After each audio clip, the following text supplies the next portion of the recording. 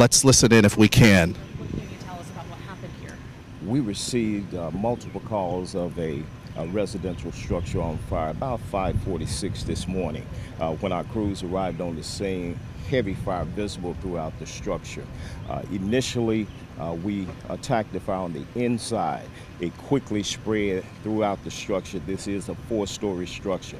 Does not appear at this time that any residents or any workers are on the scene. We have evacuated the building. We are fighting this fire from the exterior. We went defensive. We have approximately 3 area trucks. That's our large area trucks raised. We're admitting large volumes of water in this structure in an attempt to bring it under control.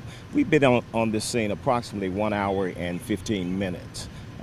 It have not been under control at this time, but it is confined to one building. Did it ever catch other buildings on fire? No additional buildings at this time. We are covering exposure, attempting to keep this fire from spreading. And now have you guys We reposition. We're repositioning to attack from another vantage point. Yes. So when at one point it said crews were evacuated from this area, have crews been evacuated for now, or are you guys just switching locations to attack this fire? We went from offensive mode, from attacking on the inside to defensive. There was collapse on several walls in the building. For the safety of our firefighters, we brought them outside. Do we know if there's any electricity in this building that may have caused this fire?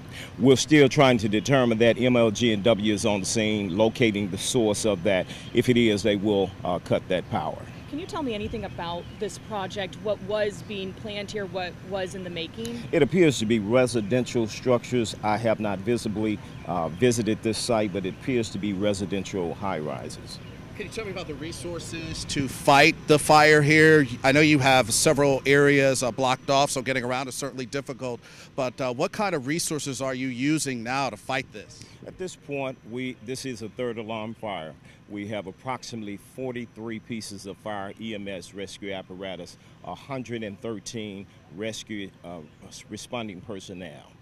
Would this be one of the biggest ones compared to the church several years ago? This is a large fire. That church fire was a large fire too. I do not have those figures with me, but I will get that information to you. Yeah, I've seen the hose now kind of behind us starting up again. So, does that mean crews are set, in the positions that they need to be now, and they'll continue to fight this fire and get it under control? Yes, when we're on the scene, we're constantly assessing the scene to make sure that it's properly mitigated. If there is a need for our companies to reposition it, for us to send in additional companies, we will do that. We do also have several hand lines laid as well. Kind of walk me through what you see happening here right now. Anything that sticks out in your mind as far as where the flames are centered, where you see most of the flames erupting right now? If you notice, it's well involved.